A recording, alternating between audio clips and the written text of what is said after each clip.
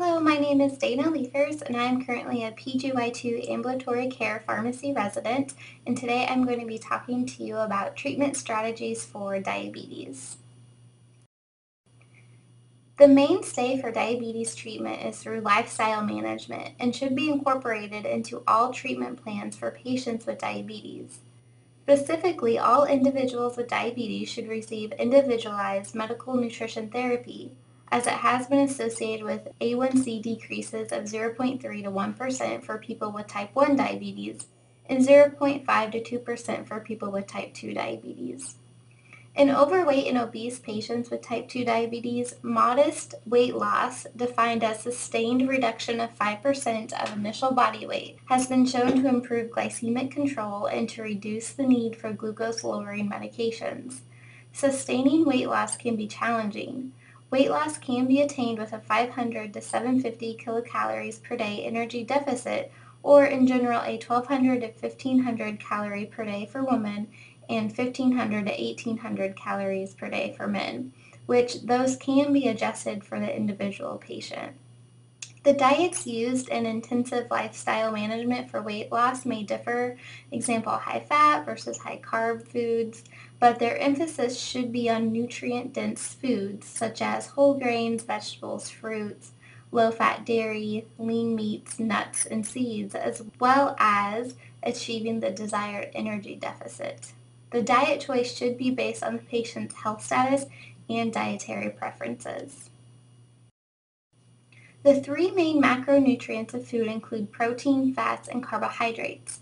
Specifically for diabetes, there is no evidence that adjusting the daily level of protein ingestion will improve health in individuals without diabetic kidney disease, and research is inconclusive regarding the ideal amount of dietary protein to optimize either glycemic control or a CVD risk.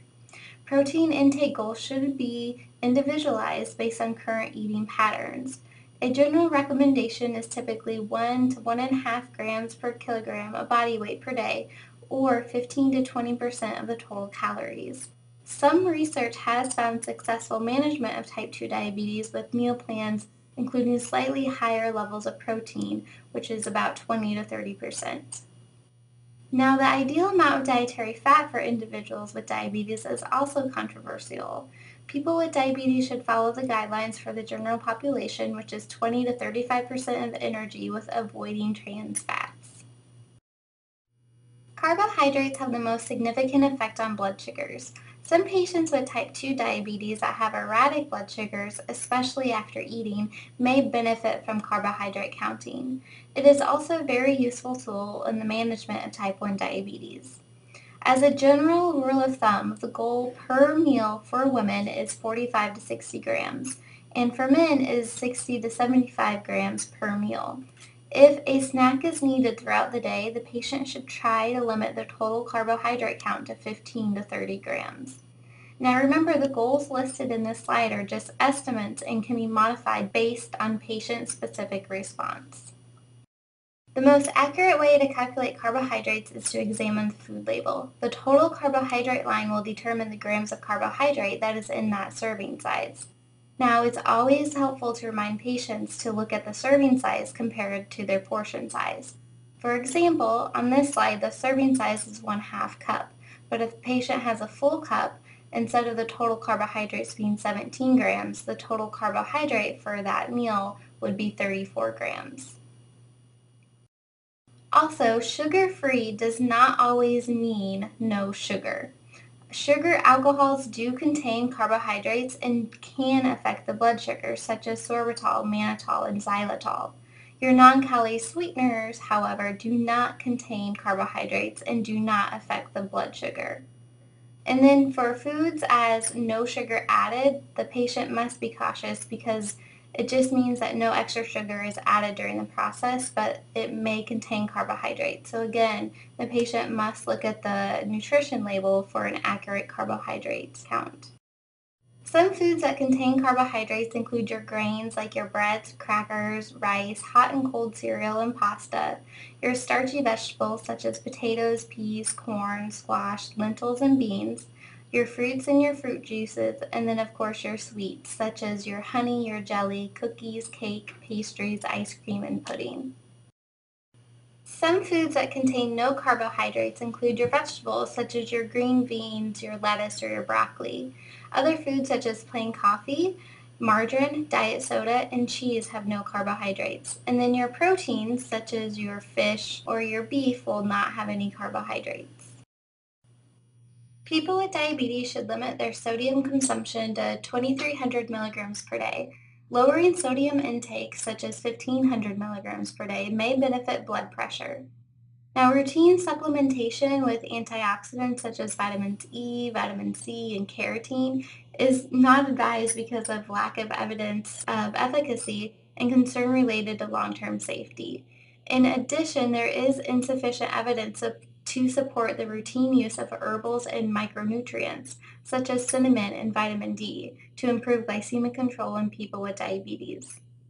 Moderate alcohol consumption does not have major detrimental effects on long-term blood glucose control in people with diabetes. Risk associated with alcohol consumption does include hypoglycemia, particularly for those using insulin or insulin secretagogue therapies, weight gain, and hyperglycemia for those consuming excessive amounts of alcohol. An exercise regimen individualized for the patient should be incorporated into every treatment plan. In general, at least 150 minutes per week of moderate intensity aerobic activity or 75 minutes per week of vigorous intensity aerobic exercise is advised. In addition to aerobic activity, muscle strengthening 2 days per week, with each session consisting of at least one set of 5 or more different resistant exercises involving the large muscle group, should be added to the treatment plan for optimal efficacy. A new recommendation was just published indicating the importance of prolonged sitting interrupted at least every 30 minutes. Now, when developing an exercise plan, providers should perform a careful history, assess cardiovascular risk factors, and be aware of the atypical presentation of coronary artery disease in patients with diabetes. Certainly, high-risk patients should be encouraged to start with short periods of low-intensity exercise and slowly increase the intensity and duration. In individuals taking insulin and/or insulin secretagogues, physical activity may cause hypoglycemia if the medication dose or carbohydrate consumption is not altered.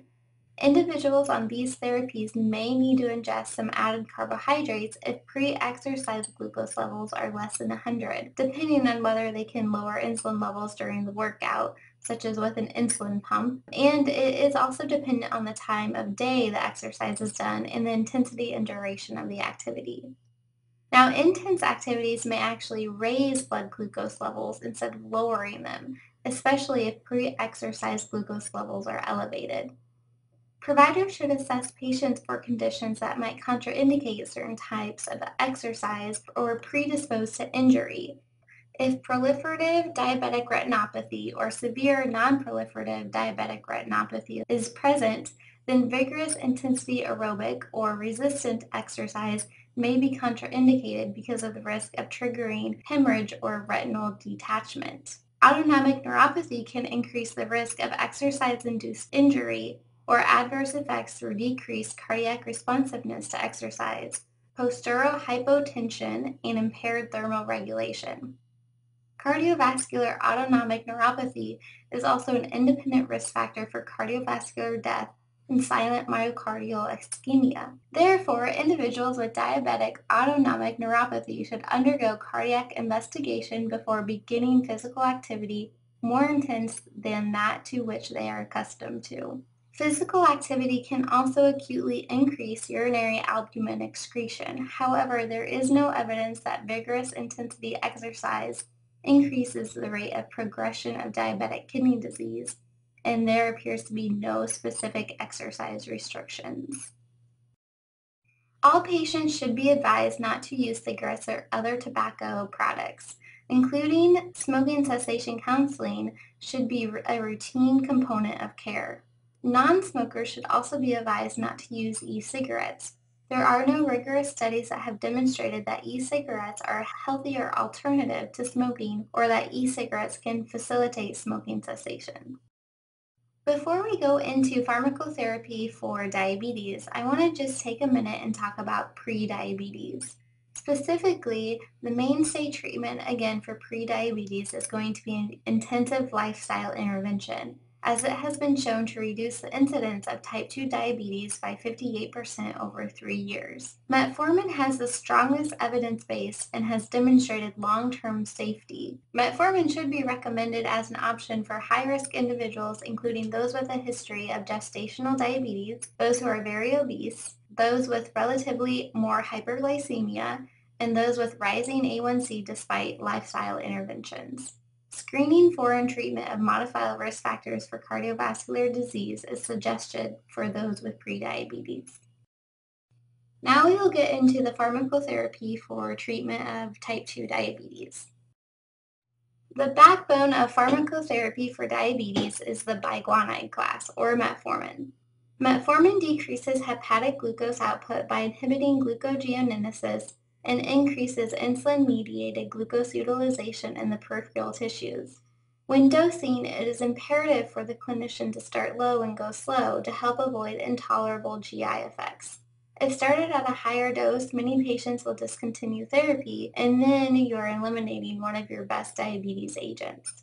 So in general, the initial dose is 250 to 500 milligrams once or twice daily with a maximum dose of 2,500 milligrams. You may also use the extended release formulation if patients cannot tolerate immediate release, and you can start at 500 milligrams extended release daily. The main reason to renally dose adjust metformin is to avoid the risk of lactic acidosis. The FDA recently changed the renal dosing recommendations, as before as it is based on serum creatinine. Studies have found, though, that the risk of lactic acidosis is pretty rare, and eGFR is a better indicator. So in general, if the eGFR is above 45, it is okay to start metformin. But if the eGFR falls between 30 and 45, patients can be continued but should not be initially started on metformin. And then if the eGFR falls below 30, then the metformin therapy needs to be discontinued. The main adverse drug reactions of metformin include GI upset, mainly diarrhea, metallic taste, lactic acidosis, and vitamin B deficiency. In up to 16% of users, metformin is responsible for vitamin B12 malabsorption and is a causal factor in the development of anemia and peripheral neuropathy. There is little risk of hypoglycemia with metformin. Contraindications include active liver disease, history of lactic acidosis while on metformin, and if a patient has heavy alcohol use, the risk of lactic acidosis can increase, and providers should proceed with caution. In general, metformin should be discontinued or held for at least 48 hours when IV contrast is given, again due to the risk of lactic acidosis. Metformin is weight neutral and does not cause weight gain, and studies have shown robust evidence of decreased CVD events. And another great thing about metformin is it is very inexpensive and affordable for patients. It typically will lead to an A1C reduction about 1 to 1.5% with a greater effect on the fasting plasma glucose, but it will still affect the postprandial glucose as well. The next class is the glucagon-like peptide 1 receptor agonists, or GLP-1s. The mechanism of action of these agents include increasing glucose-dependent insulin secretion, suppressing glucagon secretion in a glucose-dependent manner, and slowing the gastric emptying rate.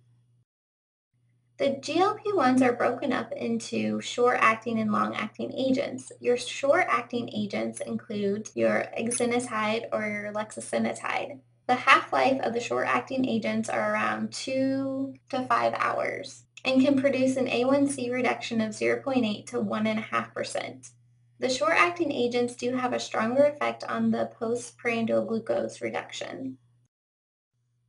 Your long-acting agents are listed on the slide and typically have a half-life of 12 hours to days. These can decrease the A1C a little bit more than your short-acting agents with an A1C reduction of up to 1.8%, and unlike your short-acting agents, they have a stronger effect on your fasting plasma glucose. And typically you get better weight reduction with these agents as well.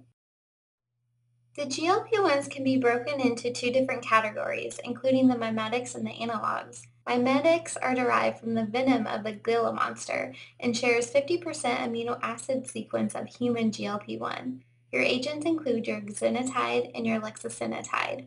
Your analogs are human GLP backbone and consist of recombinant GLP-1s. Your agents include your liraglutide, dulaglutide, and albaglutide. The issue between the mimetics and the analogs is the formation of antibodies. So typically the mimetics will have more antibody production, which can lead to increased injection site reactions, loss of efficacy, and even anaphylaxis. The rate of antibody production is least for the dulaglutide, which is at 2%, and the lexacenatide, which can be all the way up to 70%. I would like to point out a black box warning of the GLP-1s, which include the thyroid C cell tumors. The tumors were found in rodents and were dose-dependent and treatment duration dependent. It is unknown if GLP-1s cause thyroid C cell tumors, including MTC in humans, because human relevance could not be ruled out by clinical or non-clinical studies. GLP-1s are contraindicated in patients with a personal or a family history of MTC or in patients with multiple endocrine neoplasia syndrome type 2 or MEN2. As you can see from this slide, there are many different dosing and maintenance doses for the individual GLP-1 agents. But note that renal dosing is only for exenatide. The most common adverse drug reaction is the nausea. However, the nausea typically will dissipate or fade away after a couple of weeks of GLP-1 therapy. GLP-1s have low hypoglycemia risk and are becoming the go-to class after metformin. The initial dose is often to control for GI distress, as mentioned in the previous slide. GLP-1s also have the added benefit of weight loss, which is 3 to 5 kilograms. You do want to use cautiously, if at all, if the patient has a history of pancreatitis, and definitely discontinue therapy if acute pancreatitis develops. Due to the mechanism of action of delayed gastric emptying, you want to avoid GLP-1s in patients with gastroparesis or severe GERD. Now remember, every product administration is different and each product will require patient training. The typical A1C reduction will be 0.5 to 1%. I would like to take a minute and discuss the LEADER trial, as this can have clinical impact into your decision of treatment therapy. The liraglutide effect and action in diabetes, evaluation of cardiovascular outcome results, a long-term evaluation or LEADER trial, was a randomized double-blind trial that assessed the effect of liraglutide versus placebo and standard care on cardiovascular outcomes in patients with type 2 diabetes at high risk for cardiovascular disease or with cardiovascular disease. Study participants had a mean age of 64 years and a mean duration of diabetes of nearly 13 years. Over 80% of the study participants had established cardiovascular disease, which included a prior MI, prior stroke or TIA, prior revascularization procedure, or 50% stenosis of the coronary or lower extremity arteries. The leader showed that the composite primary outcome, MI, stroke, or cardiovascular death, occurred in fewer patients in the treatment group, 13%, when compared to the placebo group, 14.9%, after a median follow-up of 3.8 years with a hazard ratio of 0.87, with a confidence interval of 0.78 to 0.97. When looking at CV death outcomes alone, it was the primary driver for the MACE outcome, with a hazard ratio of 0.78. Whether other GLP-1 receptor agonists will have the same effect in high-risk patients, or if this drug class will have similar effects in lower-risk patients with diabetes remains unknown.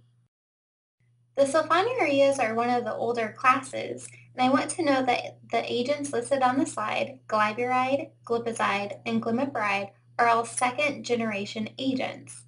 First-generation agents, such as tolbutamide, are not recommended in current guidelines and are rarely used, so I will not be going over those agents. Sulfonylureas stimulate insulin release from the pancreatic beta cells, reduces glucose output from the liver, and increases insulin sensitivity at the peripheral target sites. The initial dose for glyburide is 2.5 to 5 milligrams daily with a max dose of 20 milligrams. It is not recommended if the creatinine clearance is less than 60. Glipizide is started at an initial dose of again 2.5 to 5 milligrams once or twice daily with a max dose of 40 milligrams. However, note that the maximum effective dose is 20 milligrams and most providers will not go over the 20 milligrams per day. Glipizide is primarily converted into inactive metabolites and may be less likely to cause hypoglycemia in patients with renal impairment compared to other sulfonylureas.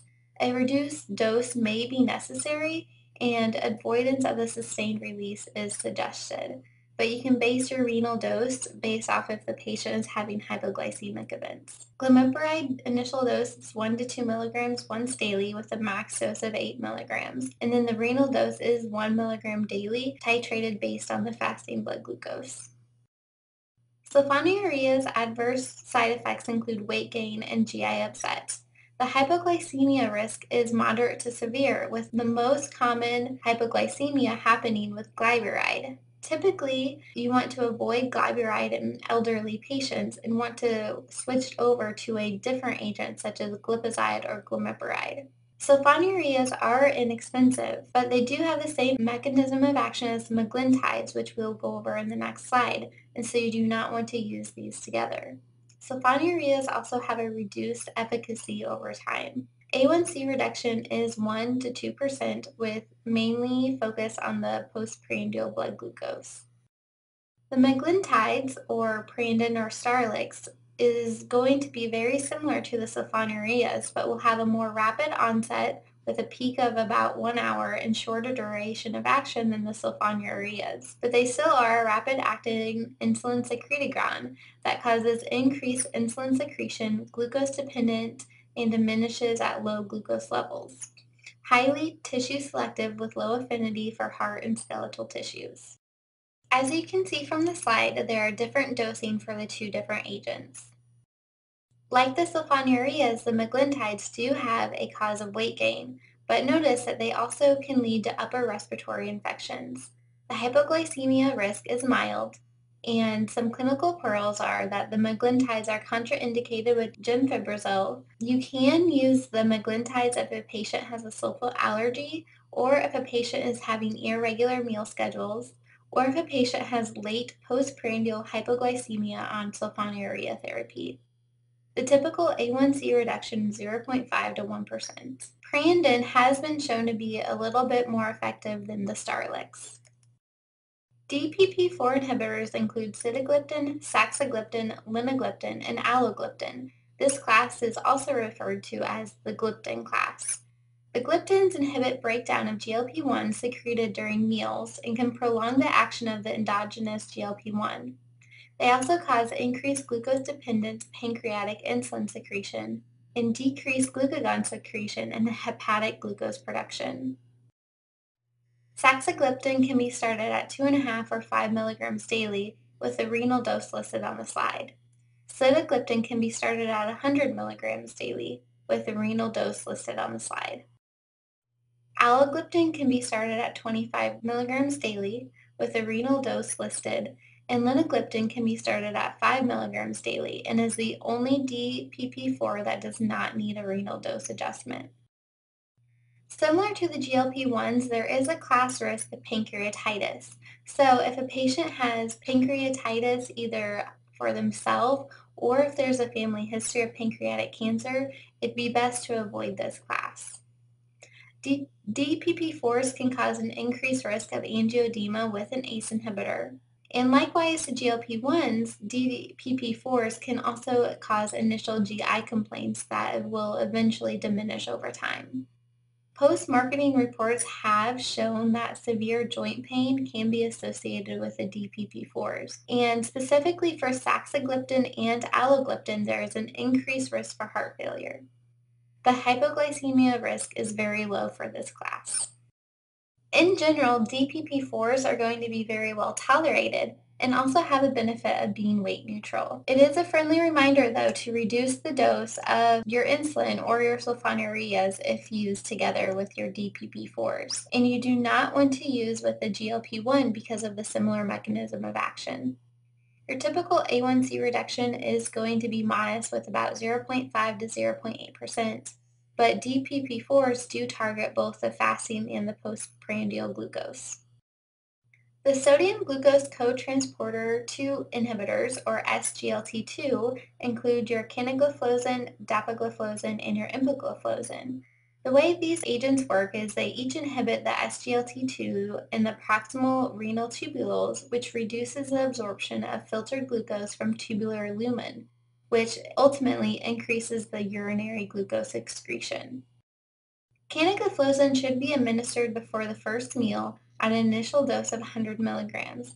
It can be increased to 300 milligrams once daily. And note that if the eGFR is less than 45, therapy should not be started and therapy should be discontinued. Dapagliflozin can be started at 5 milligrams and can be increased to a max dose of 10 milligrams. If the eGFR falls below 60, it should not be started. Empagliflozin can be started at 10 milligrams once daily, increased to 25 milligrams once daily, and similar to canagliflozin should not be started if the eGFR falls below 45. The SGLT2 class does have quite a few of adverse drug reactions, including UTIs, yeast infections, and polyuria. If a patient has frequent UTIs, this would not be a great class to start. They do have an added benefit of about a 2 kilogram weight loss, but at the same time, they have been shown to decrease the bone mineral density and potentially cause the increased risk of bone fractures. Because of the continuous water loss, SGLT2s can cause hypotension and dehydration. A provider wants to be very cautious with adding an SGLT2 if a patient already is on a diuretic. SGLT2s have been shown to also increase the chance of euglycemic ketoacidosis. Now, the hypoglycemia risk is low with the SGLT2 inhibitors, and a typical A1C reduction of 0.5 to 1% can be seen. The EMPA-REG outcome trial was a randomized double-blind trial that assessed the effect of empagliflozin versus placebo in standard care on cardiovascular outcomes in patients with type 2 diabetes and existing cardiovascular disease. Study participants had a mean age of 63 years, and 57% had diabetes for more than 10 years, and 99% had established cardiovascular disease. The infrared outcome showed that over a median follow-up of 3.5 years, treatment reduced the composite outcome of MI, stroke, and cardiovascular death by 14%, with a hazard ratio of 0.86, the confidence interval of 0.74 to 0.99. Cardiovascular death showed an absolute rate of 3.7% versus 5.9%, with a hazard ratio of 0.65 with a confidence interval of 0.5 to 0.85. And lastly, empagliflozin was shown to reduce hospitalizations for heart failure with a hazard ratio of 0.65 and a confidence interval of 0.5 to 0.85. Based on the EMPA-REG trial, the FDA recently added a new indication for empagliflozin. It can reduce the risk of cardiovascular death in adults with type 2 diabetes and cardiovascular disease. So the key here is that empagliflozin can be used for secondary prevention rather than primary prevention. And similar to the LEADER trial in the GLP-1s, we still do not know if this is a class effect. Final results from the two clinical trials, the CANVAS and the CANVAS-R trial, were just released and showed that leg and foot amputations occurred about twice as often in patients treated with canagliflozin compared to patients treated with placebo. So specifically in the CANVAS, 5.9 out of every 1,000 patients treated with canagliflozin over 1 year had an amputation compared to 2.8 out of every 1,000 patients treated with placebo over 1 year. And for CANVAS-R trial, 7.5 out of every 1,000 patients, and then 4.2 out of every 1,000 patients treated with placebo. Based on these results, healthcare professionals should, before starting canagliflozin, consider factors that may predispose patients to the need for amputations. These factors include a history of prior amputation, peripheral vascular disease, neuropathy, and diabetic foot ulcers. Monitor patients receiving canagliflozin for the signs and symptoms described above and discontinue canagliflozin if these complications occur. TZDs include pioglitazone and rosiglitazone. These agents improve target cell response to insulin without increasing pancreatic insulin secretion. They activate the PPAR gamma receptors, which are abundant in the cells within the renal collecting tubules. Fluid retention is a side effect of these medications, and that is due to the increased sodium reabsorption. Pioglitazone can be started at an initial dose of 15 to 30 milligrams per day with a max dose of 45 milligrams per day. But note that side effects can be reduced by using a moderate dose of pioglitazone, which is 30 milligrams or less. No renal dose adjustment is needed for pioglitazone. Pioglitazone has been shown to increase the risk of bladder cancer. And so you want to avoid this agent in patients that have active bladder cancer and consider the risk versus benefits prior to starting in a patient with a history of bladder cancer.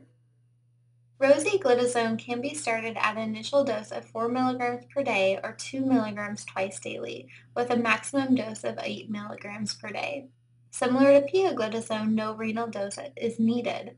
However, rosiglitazone is no longer frequently used due to the risk of heart attacks and CV death with this agent. Some of the adverse drug reactions that make this class less likely to be used include increased weight, edema, which is worse with insulin use, macular edema, bone fractures, and increased LDL, specifically with rosiglitazone. The hypoglycemia risk is low, and the TZDs do contain a black box warning for initiation in patients with NYHA class 3 or class 4 heart failure. Before starting a TZD, liver enzymes should be checked and periodically thereafter. Hepatic failure has been reported with pioglitazone, and so patients should be monitored carefully for signs and symptoms of liver injury. TZDs may also result in a resumption of ovulation, increasing the risk for pregnancy. Typically, it takes about 6 to 12 weeks to see the full effect of TZDs for glycemic control. A typical A1C reduction for TZD therapy is 0.5 to 1.4%, with a primary focus on the fasting plasma glucose. Bile acid sequestrants can also be used for glycemic control, but is not very commonly seen in clinical practice due to the other agents that can be utilized.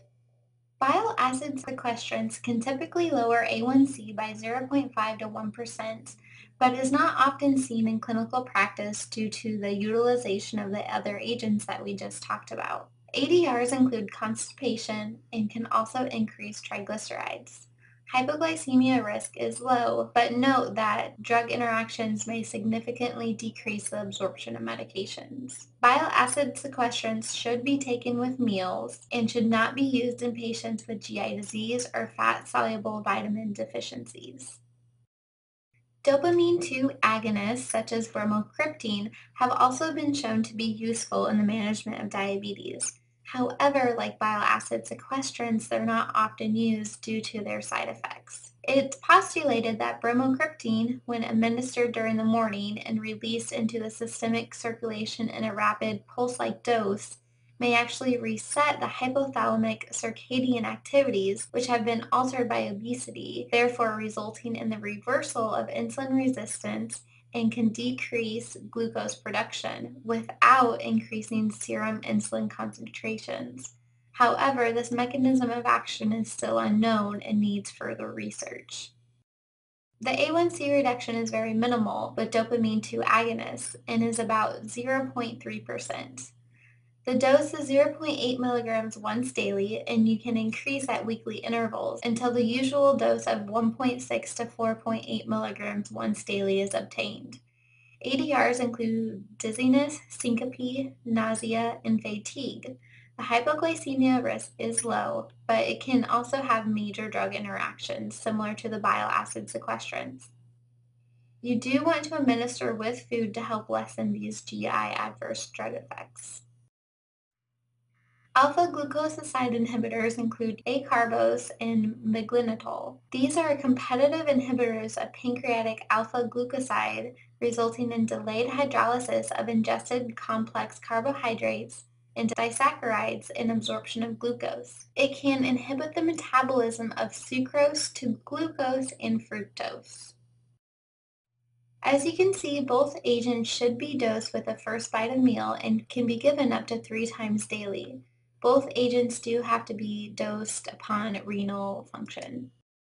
Some of the adverse drug effects include flatulence, bloating, and diarrhea, and these adverse side effects are a limiting factor in prescribing this agent. Acarbose can also cause elevated LFTs. Hypoglycemia risk is neutral for these agents. They are contraindicated in patients with DKA, cirrhosis, irritable bowel disease, and chronic ulceration. But they are great agents for patients with postprandial issues without IBS or other GI issues, and they can be used with sulfonylureas. A1C reduction can be seen of 0.5 to up to 0.8% with a main target on your postprandial glucose. Your amylin mimetics include your pramlintide. The pramlintide prolongs the gastric emptying time, reduces postprandial glucagon secretion, and can reduce caloric intake through centrally mediated appetite suppression. Amylin mimetics are dosed upon if a patient has type 1 or type 2 diabetes. In patients with type 1, 15 micrograms is administered immediately prior to major meals. One must reduce the mealtime insulin dose by 50% to avoid hypoglycemia. Clinicians may increase in 15 microgram increments every 3 days to a target dose of 30 to 60 micrograms. In patients with type 2, you can start at a higher dose of 60 micrograms immediately prior to major meals, with the same warning of reducing the mealtime insulin dose by 50%. You may titrate all the way up to 120 micrograms if there's no nausea after 3 days, and it does not require renal dose adjustments. Similar to the GLP-1s, amylin mimetics have an adverse drug reaction of nausea and vomiting and can also produce weight loss. The hypoglycemia risk is low, but it is very, very high with insulin use. Again, the amylin mimetics have a black box warning of use with insulin increases the risk of severe hypoglycemia, especially in patients with type 1 diabetes. When severe hypoglycemia occurs, it is seen within 3 hours following an injection.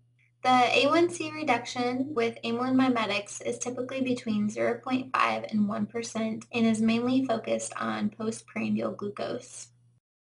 Now that we have gone over the agents for type 2 diabetes other than insulin, it's now time to talk about how to decide which agent to initiate in your patients. And really, there's a lot of patient considerations to consider, such as A1C. What is the patient's current A1C, and what is the A1C lowering effect that we need? What is the cost of the medication? Some of the newer agents, such as the GLP-1s and the SGLT2s, are very expensive, whereas your metformin and your sulfonylurea therapies are typically inexpensive. And then think about your side effects. If a patient has frequent UTIs, then an SGLT2 inhibitor may not be the best. Or if a patient has recent heart failure hospital admissions, using a TZD probably is not the best option. If a patient is obese and is wanting weight loss and is still needing A1C lowering effect, then maybe a GLP-1 would be the best option for that patient. You also have to consider the past medical history. Is the patient at risk for a high cardiovascular event? Do they have a prior stroke or heart attack? Then maybe empagliflozin based on the EMPA-REG outcomes or liraglutide based on the LEADER trial would be appropriate. Does the patient have pancreatitis or do they have thyroid cancer? Then they would not be an eligible candidate for GLP-1s. Also think about route of administration. If a patient is adamant that they do not want injections, then your amylin agent and your GLP-1s cannot be used. If a patient has high risk for hypoglycemia, such as an 85-year-old, then a sulfonylurea option may not be the best. Typically, you start with monotherapy Unless the A1C is greater than or equal to 9%, then you can consider dual therapy. If the A1C is greater than or equal to 10%, or if the blood glucose is greater than or equal to 300, or if the patient has markedly symptomatic symptoms, then consider combination injectable therapy. For a monotherapy, the backbone is going to be your metformin. It has high efficacy, low hypoglycemic risk with weight neutral and low side effects. Now, if the A1C target is not achieved after approximately 3 months of monotherapy, then you would want to proceed to two-drug combination. Now, this is where the choice is given to the clinician because the order is not meant to denote any specific preference. Choice should be dependent on the variety of patient and disease specific factors that were mentioned on the previous slide. If the A1C is not targeted after approximately 3 months of dual therapy, then you can proceed to a three-drug combination. And again, it is up to the clinician to decide which three agents that the provider wants to use as long as one of them is metformin. The AACE guideline provides an algorithm that is similar to the ADA guidelines, but is somewhat different. If the entry A1C is less than 7.5, they recommend monotherapy, whereas if the entry A1C is greater than 9% and they have no symptoms, they recommend dual or triple therapy. Now, if the A1C is greater than 9% and they have symptoms, insulin plus or minus other agents can be started. For monotherapy, they do not specify that metformin has to be used. Instead, they say that metformin, GLP-1s, SGLT2s, DPP-4s, even your AGIs can be used, with an emphasis that TZDs and sulfonylureas should be more towards the last line option. Now, if someone has to move to dual therapy, which is if a patient is not at goal at 3 months, similar to the ADA guidelines, then that is whenever metformin should be added on with another agent. And again, notice that the TZDs and the sulfonylureas, along with basal insulin, should be more of your last line therapy. And then again, if you're not at goal in 3 months, then you can move on to triple therapy. And again, the choice is up to the clinician. After triple therapy, if the patient is still not on goal, then you want to add or intensify insulin, and that will be our next subject that we talk about.